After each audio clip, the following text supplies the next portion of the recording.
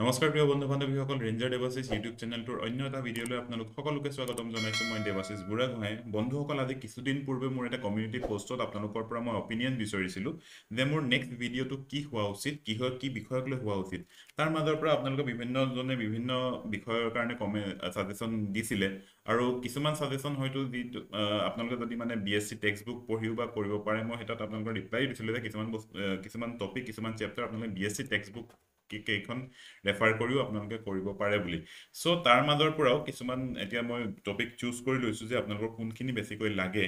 গতিকে তাৰ ভিতৰত এটা মই পালোঁ যে one of the prioritise topic is environmental chemistry. চ' আজি সেইকাৰণে মই এই ভিডিঅ'টো লৈছোঁ এনভাইৰমেণ্টেল কেমেষ্ট্ৰিৰ। আৰু এই এনভাইৰমেণ্টেল কেমেষ্ট্ৰি যিখন পেপাৰ, সেইখনৰ ভেৰি বেছিক কিছুমান কুৱেশ্যন আহে। বৰ বেছি কমপ্লিকেটেড কুৱেশ্যন ইয়াত সোধা দেখা পোৱা নাই যোৱা কেইবছৰ প্ৰিভিয়াছ ইয়েৰ কুৱেশ্যন পেপাৰ কেইখনত। গতিকে সেই এটা বেছিক লেভেলৰ কিছুমান এনভাইৰমেণ্টেল কেমেষ্ট্ৰিৰ কথা ইয়াত ডিছকাছ কৰা হ'ব। আৰু বন্ধুসকল, আজিৰ যিটো চেপ্টাৰ, আজিৰ যিটো লেচন আমি আৰম্ভ কৰিবলৈ লৈছোঁ, সেই টপিকটো আমাৰ খুব চিনাকি এটা টপিক। আৰু সেই টপিকটোৰ বিহাইণ্ডত কি কেমেষ্ট্ৰি আছে সেইখিনি কথা আমি ডিছকাছ কৰিম। আৰু বন্ধুসকল, এই চেপ্টাৰটো not only for the environmental science paper, it is also' necessary for the general knowledge paper. চ' বন্ধুসকল, আমি আৰম্ভ কৰোঁ আজিৰ এই টপিকটো। আজি প্ৰথম টপিকটো আমি এনভাইৰমেণ্টেল কেমেষ্ট্ৰি হাতত তুলি লৈছোঁ, অজন লেয়াৰ ডিপ্লেশ্যনৰ বিষয়ে।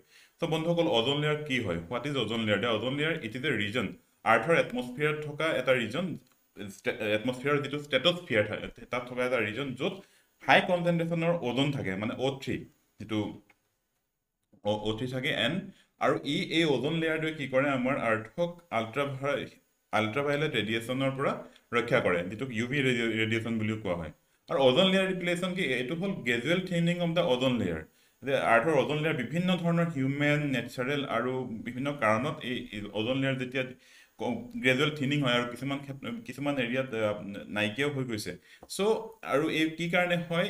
বিভিন্ন ধৰণৰ কেমিকেল কম্পাউণ্ডৰ কাৰণে, ব্ৰমিন, ক্লৰিন, আৰু ই নিৰ্গত হয় মেইনলি ফিউ হিউমেন ৰিজন আৰু কিছুমান নেচাৰেল কজো আছে।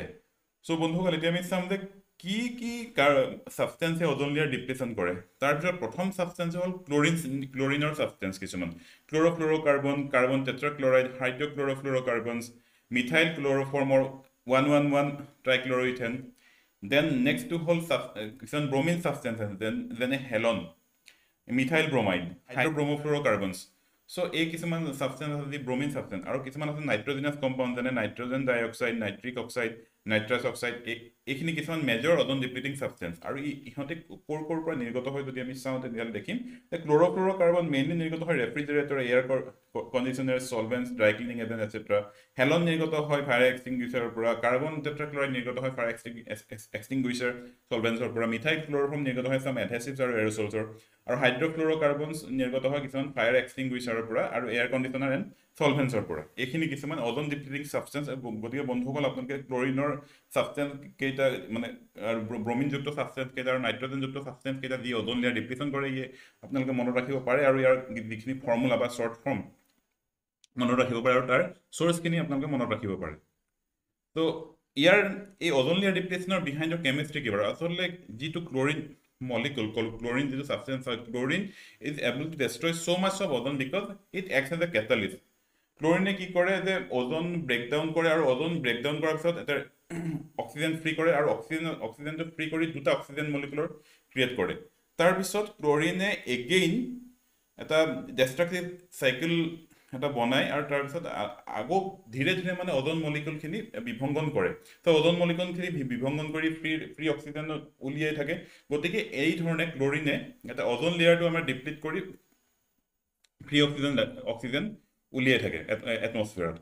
চ' one chlorine atom can thereby destroy thousands of ozone molecules because ozone molecules are being broken down and they are unable to absorb any ultraviolet light. কাৰণ অক্সিজেনে ultraviolet light absorb কৰিব নোৱাৰে, ওজনে পাৰে। That's Y সেই ultraviolet ৰে ওজন layer ডিপ্লিশ্যন হোৱাৰ কাৰণে পৃথিৱীলৈ সোমাই আহে।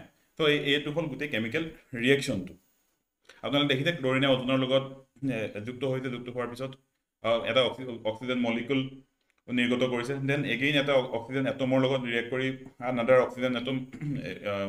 অক্সিজেন মলিকুল এটা নিৰ্গত কৰিছে। চ' this is the overall reaction. চ' এইখিনি আপোনালোকে বুজিবৰ কাৰণে বেছিকখিনি ইয়াত কোৱা হৈছে So next হল এতে আমি মেইনলি চাব লাগে যে effects of ozone layer depletion যে ozone layer depletion হোৱাৰ পৰা আমাৰ কি harmful effect হৈছে so first effect on human health কি effect হৈছে তে যেটো ultraviolet ray direct expose হৈছে আমাৰ বডিটো so তাৰ পৰা কি health issue আৰম্ভ হৈছে humanত skin disease cancer sunburn cataract quick aging and weak immune system then effect on animal direct exposure to ultraviolet radiations leads to skin and eye cancer in animal then effects on environment the minimal growth of flowering and photosynthetic plants the forest also have to bear some harmful effects of the ultraviolet rays gotike as a whole human animal environment forest everywhere it is being affected by UV because we are getting UV radiation due to ozone layer depletion So effects on marine life. The planktons are greatly affected by the exposure to harmful ultraviolet rays. These are higher in the aquatic food chain. If the planktons are destroyed, the organisms present in the food chain are also affected.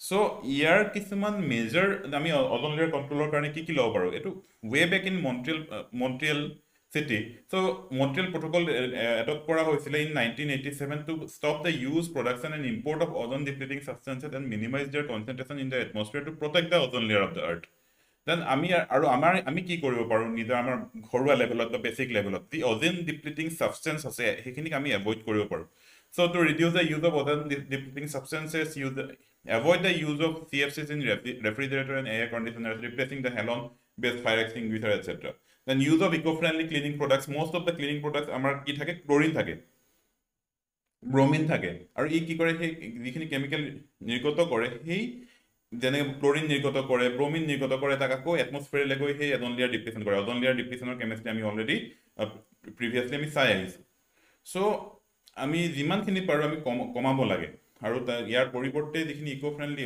chlorine or bromine or পৰিৱৰ্তে থকা alternative কিছুমান আমি লব পাৰো যে cleaning product alternative then prohibition on use of nitrous oxide actually ইয়াত অলপ গভৰ্নমেন্টৰ কৰিব লগা থাকে so the government should take actions and prohibit the use of harmful nitrous oxide that is adversely affecting the ozone layer people should be made aware of the harmful effects of nitrous oxide in the products emitting the gas so that its use is minimized at the individual level as well so বন্ধুসকল ভিডিওটো আজি বৰ বেছি দীঘলীয়া নকৰি এইখিনিকে আমি এইখিনিতে আমি সামৰিব বিচাৰিছো আৰু বন্ধুসকল আপোনালোকে যদি ozone layer depletionৰ বিষয়ে কিবা এছে পেপাৰ আহে তেনেহলে আপোনালোকে এই ভিডিওটোৰ পৰা যথেষ্ট হেল্প হ'ব so এই ভিডিওটোৰ পৰা আপোনালোকে মেইনলি তিনিখন পেপাৰ GK জেনাৰেল নলেজ এছে এণ্ড এনভাইৰনমেন্টাল সায়েন্স যিখন কোৱেশ্চন পেপাৰ আছে গোটেই কেইখনৰ কাৰণে আপোনালোকৰ হেল্প হ'ব বুলি আমি ভাবিছো গতিকে বন্ধুসকল আমি ইয়াৰ পিছৰটো ভিডিওত খুব এটা এনভাইৰনমেন্টাল কেমিষ্ট্ৰি এটা টপিক লম আৰু সেই টপিকটো আপোনালোকৰ লগত ডিসকাস কৰিবলৈ আহি আছো অতি সোনকালে